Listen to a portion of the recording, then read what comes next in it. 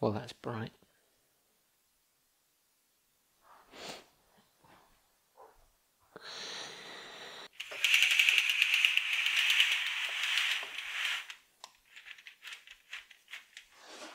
There we go. Is that better? Maybe. So this is an update on my Foveon Journey.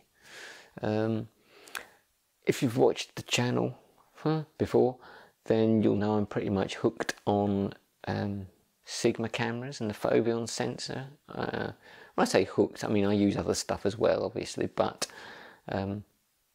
it's something I've never completely turned my back on over all the years I've been doing, pretty much all the years I've been doing digital photography. So just to recap very quickly, it started with a DP1 many years ago, 2009. That broke eventually, not through misuse, just through the usual problems with those cameras where you switch it on, the lens extends, and the whole thing just stops at that point.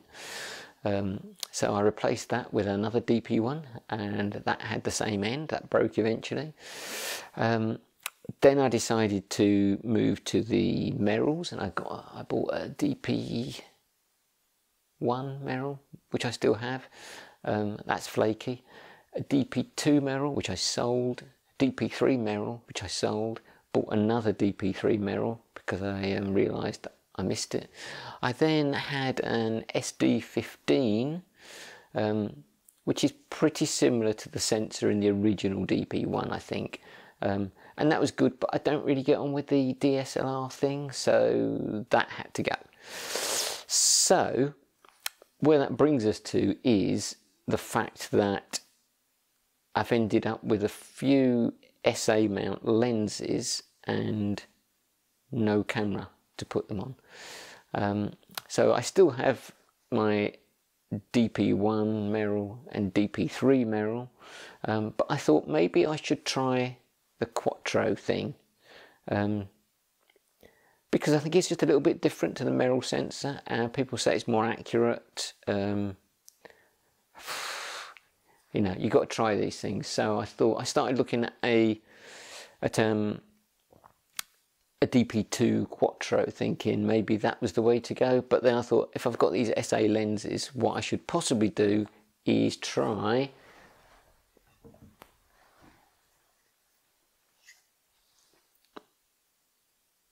an SD Quattro instead. So that's what I'm doing.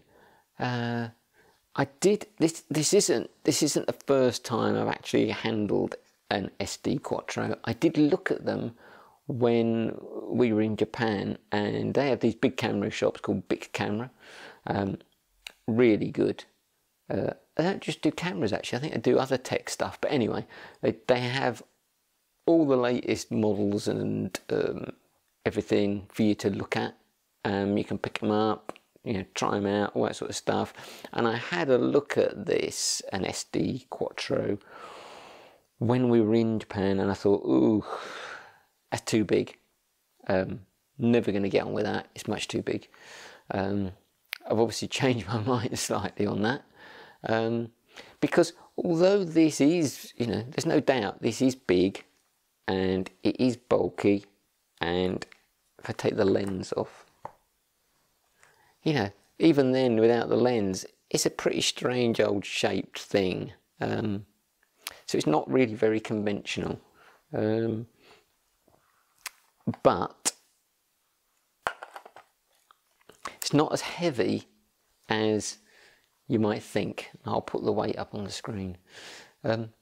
It's kind of typically unconventional Sigma.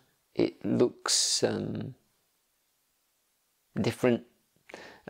It feels different to DSLRs and the like, generally.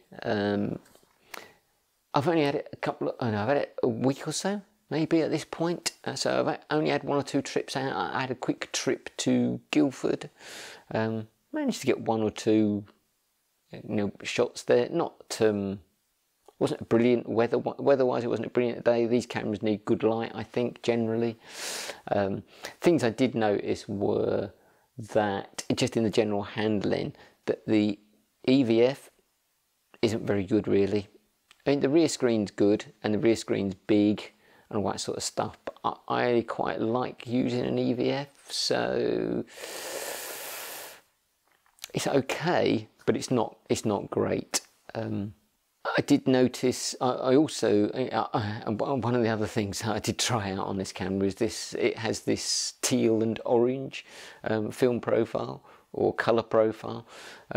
It's got a lot more, this camera has a lot more of that sort of thing than the Merrills that I've got, or the SD15, so it's got more stuff in it, and it does other things as well, which the other cameras I had didn't do. Like, it does do DNG raw files, which some people say are, you know, some people like it. I've tried it and I'm steering away from those because they're huge files, and I like the X3F stuff you can do in Sigma Foveon Pro, so I'm steering away from DNG at the moment. But it does have, this camera does have other things that the other Sigma cameras don't have. It is definitely kind of you know, progress has been made, I think. One thing I do notice is if you use the EVF, which I've been intending to,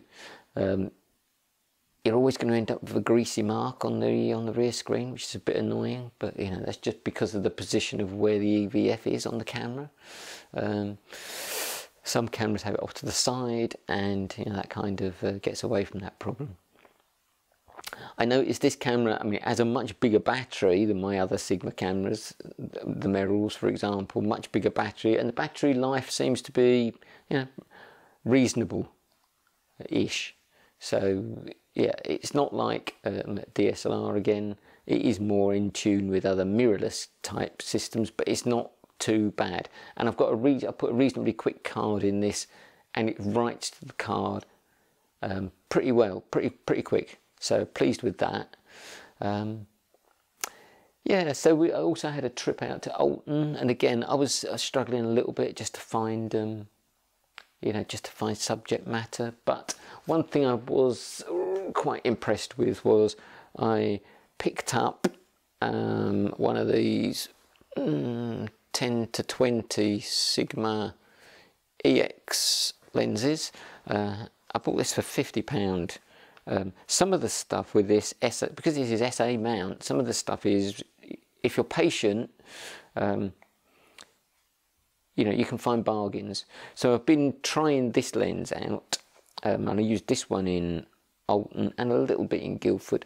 And when I looked on the Sigma website around lens compatibility, it says that this 10 to 20, the autofocus doesn't work very well.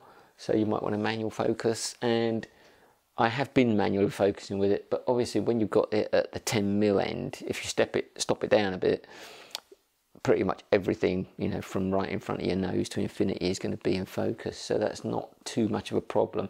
And I found this SD Quattro does have good focus peaking capabilities as well, so that's, you know, that's pretty good. I'm pretty pleased with that. So I've tried a couple of my other more legacy SA mount lenses, and even though some of them are really cheap lenses, I think they're holding up pretty well. As long as you don't try to, you know, with the cheaper lenses, if you're trying to shoot them, if it's a zoomy type thing, you're trying to shoot them wide open at the long end, you're going to be disappointed. But generally they can be used, and I think you can get good images from them. So yeah, I'm pretty excited by this camera, and I'm hoping to have some good results that I'll share, yeah, as and when.